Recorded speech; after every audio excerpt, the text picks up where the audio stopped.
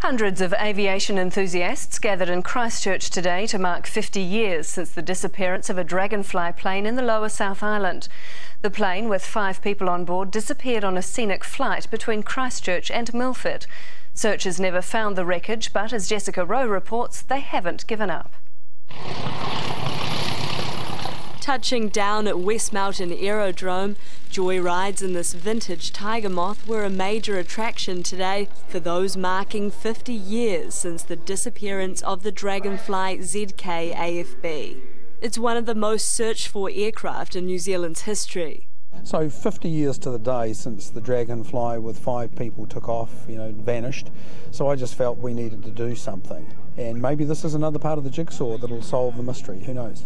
Pilot Brian Chadwick and 4 passengers, including a couple on their honeymoon, disappeared. Since then, 5 other aircraft have gone missing in what aviation historian Richard Waugh calls New Zealand's Bermuda Triangle. Gavin Grimmer has been searching for the Dragonfly for 5 years.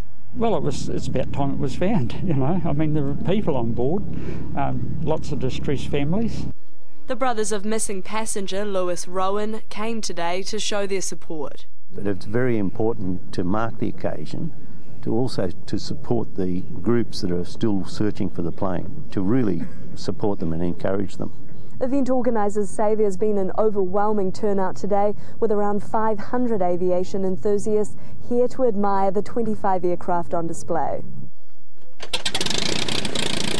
Organisers hope events like this will encourage further searches for all 6 aircraft missing in the area, and the mystery of New Zealand's Bermuda Triangle will be solved at last. Jessica Rowe, 3 News.